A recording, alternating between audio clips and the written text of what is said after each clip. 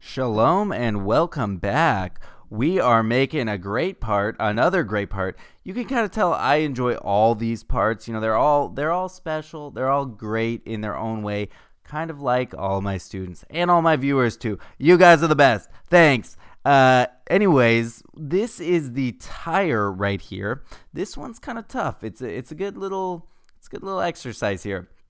They don't tell you the starting dimensions, which is sort of weird. They just say eyeball it. It's but then they give you a dimension right here. So I'm just going to roll with that. It's 1.65 and with a thickness of 1 inch. So I'm going to go ahead and start that right here with a 1.65 inch circle right there. And then I'm going to go ahead and use the offset tool, which is right here. And that basically just creates a concentric circle. You can also do concentric rectangles and triangles and whatever. You can do any shape, I think, pretty much with the offset. I believe it has to be a closed loop. But anyways, we're going to make this, and it has a thickness of 0.1. Remember, you can just edit the dimensions right there as you create it. All right, there we go. Then we'll just finish this up, and we'll extrude it. Now, I don't think they specify an extrusion depth either, but I remember from doing the wheel that it's 0.57 is our extrusion. Now, this is another great time, just like when we did the wheel, to use a symmetric extrusion. So we're going to go ahead and use that symmetric extrusion and click OK. Now, the tricky part of the tire is that we have to get to that center. You know, there's the center. We got to get to the center so we can make our stuff coming out of the center like that, right? So we got to figure out a way to get to the center. There are two ways to do it. I'm going to show you both of them just so you know. The first way is to use plane and plane. Oh, pardon me, sorry, mid-plane between two planes, and just put one on one side, one on the other. Then you can see I got that plane right there. The other way to do it is to go and open up extrusion 1 right here. That's the one we just made in our browser. And right-click on sketch 1, please. Right-click on sketch 1. Where are you? Come on now. Right-click on sketch 1. There we go. And we'll go to share sketch right there. So then that sketch is sort of available to be used. You can see it pops up right there as a pinned sketch, a shared sketch. And I'm going to go ahead and edit that sketch right there. Sure. Yeah, let's do that. All right. So then we'll go back to our drawing here, and we'll go up here, and now we need to take a careful look at this. And it's kind of hard to see this. Let's see if we can make it a little bit bigger. Perhaps we can't, but we could zoom in on it if we really need to. All right, that's looking a little bit better. All right, so we have 4 degrees here off of vertical and 4 degrees off of vertical the other way, and then a 0.03 inch offset ring on the inside. Let's go ahead and do that right here. We'll go ahead and draw our line from the center point here up and we'll just go all the way, why not? And we'll do one from here back up here like that. Probably could have used a mirror or something there, but anyways, we'll just do this and we'll dimension it. Come on now. Dimension from the is this gonna work? Okay, well, you know what, we're gonna have to do a construction line up the middle. So let's just go ahead and make this a construction line right there. Okay, now I can dimension to that construction line very, very easily. That's 4 degrees. And then the other side is also 4 degrees. Good times, 4 degrees. All right, and then we'll do our offset again right here. 0.03, 0.03. There we go. Oh, good times, but it's a construction line, so I'm going to just click on it, and I'm going to uncheck the construction line. And now it is no longer a construction line. Perfect.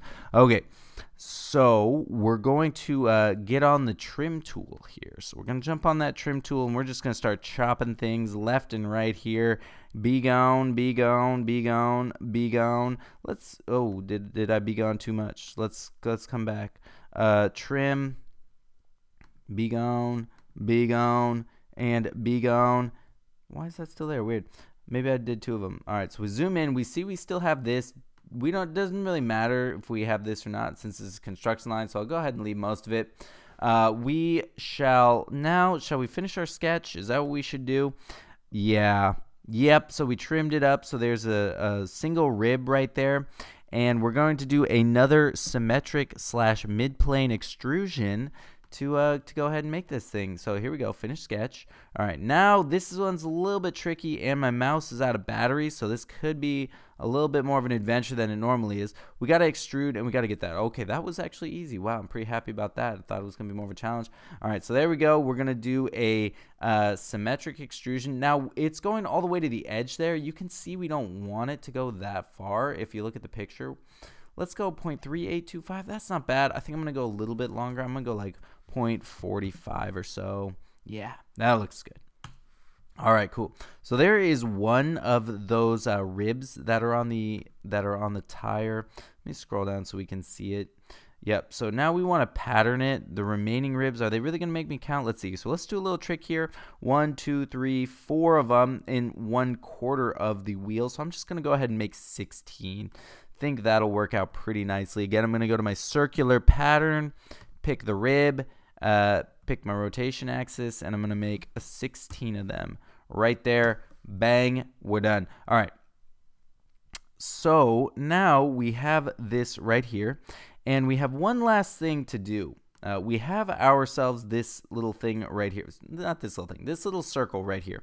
And if you look at the picture, it's got this very, very thin rib, or would you call that a rib? A very, very thin center line. If you look at the actual tire, if you guys have those, you can take a look at them as well.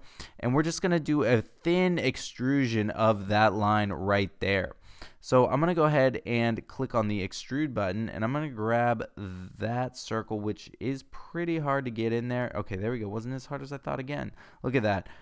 Just slaying today. All right, so we're going to do a symmetric extrusion, and we'll go ahead and make this nice and thin. So let's try like 0.05. You know what? Too big. Let's try 0.02. Oh, I'm banging the computer. Yes, perfect. All right. 0.02, and we'll click OK. And there you go. You have the wheel. Now, it looks kind of ugly right now, though, because you have this like weird sketch stuff. You have all that. We kind of want to get rid of that. So I'm going to just go to this sketch 1 right here. It's shared.